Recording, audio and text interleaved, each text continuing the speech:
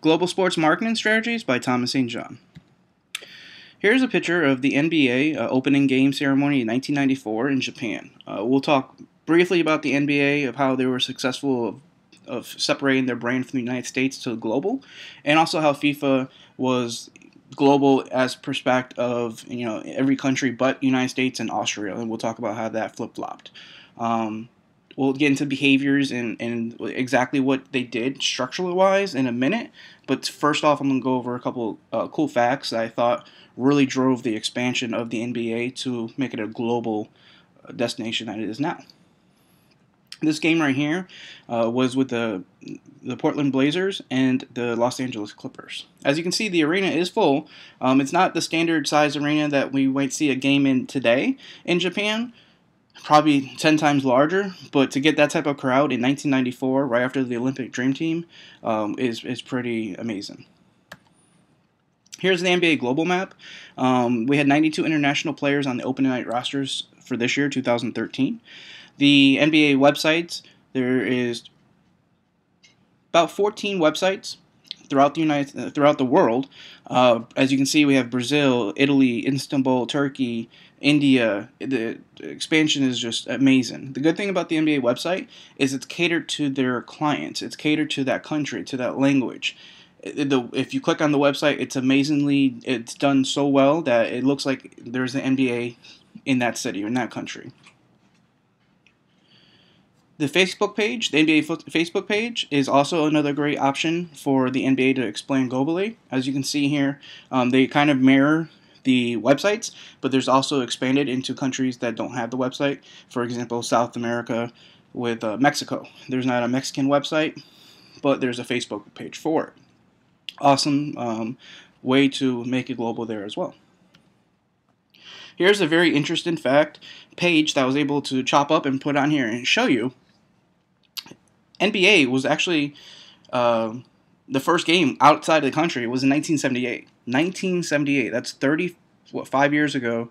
The Washington Bullets played the Tel Aviv team in Israel and actually lost 98-97 in September of 1978. And if you look at today, we had starting on October 5th, 2013, we had the Thunder playing in Turkey, Philadelphia 76ers playing in Spain, Oklahoma Thunder playing in England, Rockets playing in Philippines, the Bulls playing in Brazil, Rockets again in Taiwan, Golden State playing in 2 games in China with the Lakers, and then we had the Brooklyn Nets that just played the Atlanta Hawks in London. What's not on this list is the Mexican game that got canceled due to a generator fire. That would have been another game on here. But if we look from 1978 till now, they expanded this brand from not only China to Israel to Turkey to Spain to England. They're talking about actually putting possibly a team of 10 in England. Not 1, not 2, but 10. The reason why, when teams are traveling overseas, it makes it more sense, economical-wise, to play more than one game in England or London. They can play 3 or 4 of those teams over there and be associated with the NBA, and vice versa. They can have their teams come over. It's only a 6-hour flight, so that's almost like from New York to California. It's not that hard to. The logistics piece of it is not that hard. It seems harder than it really is because of the time frame, but it's really not that hard. I believe if anybody can do it, the NBA will definitely do it. David Stern is also looking heading to India to expand there, another country with over 1 billion people with a young population that loves basketball. Also, David Stern and Adam Silver are working with the Nets owner and the Russian government to further the growth sport over there and develop continent of Africa.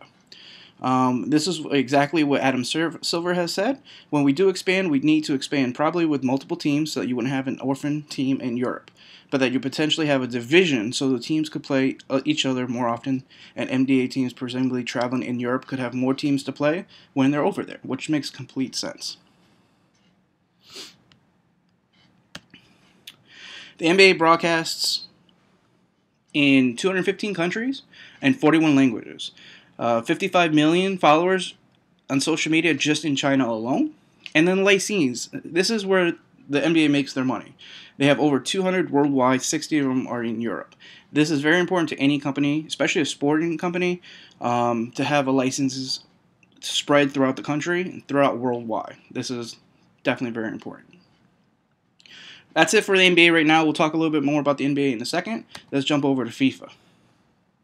Now, FIFA World Cup 2014 is coming in Brazil. That's going to be extravagant. Can't wait till that happens. I'm looking forward to see my Team Italy or Team USA, see how far they can advance. But why is football here in the United States? The USA was given the winning bid for the 1994 FIFA World Cup. Part of that agreement was for the USA to host the World Cup was for the FIFA to expand its brand to the untapped market in the United States. So FIFA understood, look, we have every other country under lock down. We need to get the United States on board. It's a very large company, just like what the NBA is doing. It's a very large company. Let's see what we can do. Let's get over there. Let's build the MLS. And this is how the Major League Soccer was introduced in 1993. And its first full season was in 1996. FIFA knew that in order to really explode that brand, that the United States had to be on board. And for the most part, it's taken a while. It's taken over 10 years for the USA to grasp soccer. But you got to figure, for example, if I had a 4-year-old, 5-year-old in 1993 that wanted to play soccer, they're only maybe 21 now. And when they have their kid in a couple of years, that generation will teach their kids how to play. So we're probably about another 10 years away from having soccer, Major League Soccer, as a real top 3 sport in the United States. I see it could be football, basketball, football, baseball, and then soccer. You know, it could be really possible. Another great reason why FIFA is expanded to the United States is the owners of the teams. Malcolm Glazer, the owner of the Tampa Bay Bucks, owns Manchester United, one of the largest sports teams in the world. Number one, valued, and it's in the English Premier League. Another team is no longer owned by Tom Hicks, is Liverpool, which is actually owned by Tom Henry, of the Boston Red Sox. And also 1% of that is owned by LeBron James. So they're trying to brand that, as you can see, basketball, LeBron James, now he's in football with Liverpool as a part owner. It's just going to make the brand really big. Also we see here is the New Jersey Nets or Brooklyn Nets owner. He's a Russian. And he's the only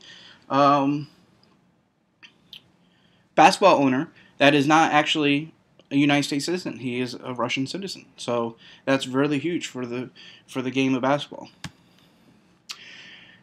As we can see here, these are the these are the coaches of the teams.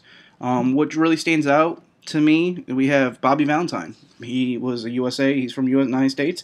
He went over to Japan and actually won the series in Japan. So he got the American name out there in Japan for baseball. Ulf Samuelsson, Sweden. He's from Sweden. He's a USA coach. And he plays here in the United States. The opposite, if we had to look at David Blatt, he's over in Moscow trying to build that brand for basketball, and it's working really well. The World Cup has 203 nations attempting to qualify for the 2014 World Cup. Great thing about the World Cup is, here's a great quote: "Poor countries beat rich countries." Gone over the United States team in 2010 World Cup. How true is that? We look at a powerhouse like the United States. We think we have the best people, best sport actors, best people in the world that are ready to play, and then we face a country that's has some economical challenges, and we lose to them in the 16th in the 4th round. So it's it's all about sports. And how does FIFA and NBA do it? Here it is. It's the basics. They have the brand, the promotion, sponsorship, licenses, the 4 Ps: product, place, price, and promotion. This is how they drive the market. This is how they drive global recognition, is through the brand itself. Now, this is how they do it. This is the P's and Q's of how to get your team or how you get your league to be global. It's through intercultural management matters. Sports managers must come to understand and appreciate intercultural management, in part by reflecting on how their personal value system shapes their attitudes and behaviors. As the movement of people between countries become more fluid and the power of internet continues to blur operation boundaries for organization, the appreciation of intercultural management becomes even more important in sports management.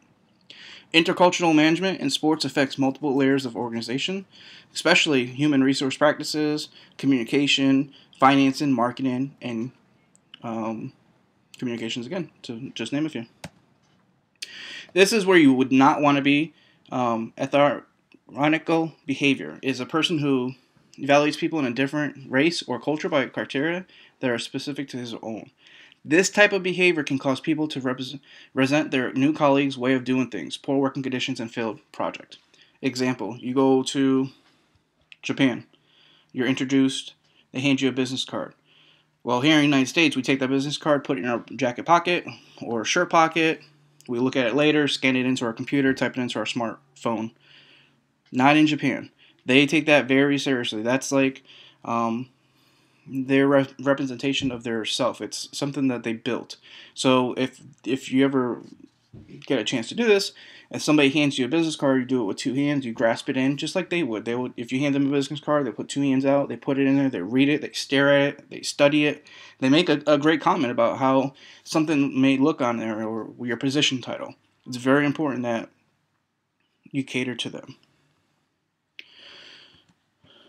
The Garrett-Hofstra effect, power distance, uncertainty avoidance, individual collectivism, and masculine femininity. This is very important. The extent to which highly assertive masculine values predominate, for example, acquisition of money at the expense of others, versus showing sensitivity and concerns for others' welfare and quality of life.